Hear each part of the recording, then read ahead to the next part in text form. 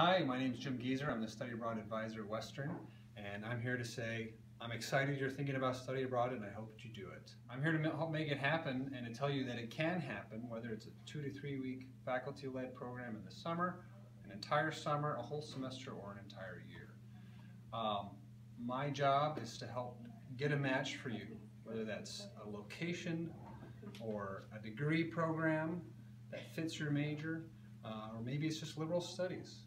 We can find something that's a good fit for you. You can study in South America, North America, well, of course that's Canada, right?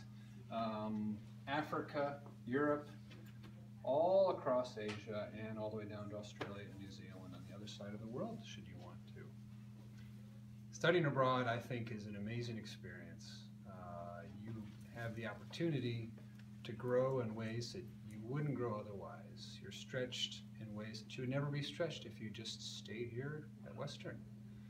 You leave what's known and what's familiar, and you set into the unknown and the unfamiliar, beginning with getting off that plane and that airport, and half the signs aren't even in English, and you got to navigate it. And that's just day one. Of course, housing is a key question when it comes to studying abroad. And there's a whole variety of options, and depends in part on where you're headed. Latin America, South America, those destinations, students typically stay with a family. It's called a homestay. And they become your adoptive family in the area. You eat your meals with them and really can enrich the experience. Many other locations, it'll either be an apartment, single rooms with a common living area and a shared kitchen, or a dorm. Many parts of the world, students do a lot more of their own cooking, and instead of going to a large dining facility, so you would hopefully become a good cook by the time you're finished with studying abroad.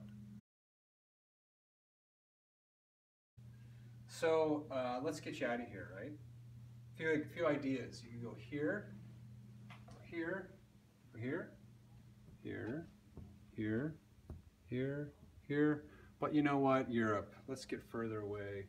Over here, up here, down here, and all the way down here, of course. I think that's about a 12.5 hours. Some of the time zones in Australia really are in the half hour, you'd be amazed. Or stick with Africa. Not quite so far, but certainly a different experience. South Africa, Ghana, Botswana, and let's go south. South America, Brazil, Peru, Argentina, Mexico, Costa Rica, and several others. Or just go north, Canada. So next steps, start with our website, studyabroad.wcu.edu, or you can go to our Facebook page, which is Study Abroad Catamounts, just search for that. Or come visit. Study Abroad office is within the International Programs and Services office, which is in the Cordelia Camp Building, or room 109. Look forward to seeing you.